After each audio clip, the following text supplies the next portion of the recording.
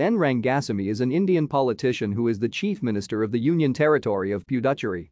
He previously served as Chief Minister of Puducherry from 2001 to 2008 as a member of the Indian National Congress, and then from 2011 to 2016 as a member of his own party, All India N.R. Congress.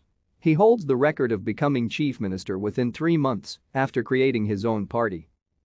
Rangasamy was born on 4 August 1950 in Puducherry to Nadasan Krishnasamy and Panchali in a Tamil family.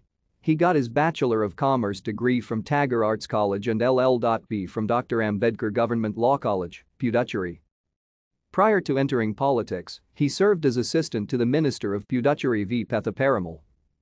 His first election was the contest at Thathanchavati constituency in 1990. He lost against V. Pethaparamal. JD got 9,503 votes and N. Rangasamy got 8,521 votes. He won the 1991 assembly election with an overwhelming majority and was appointed as Minister for Agriculture and Cooperation. Thank you for watching. Like and subscribe if you would like to view more of our videos. Have a nice day.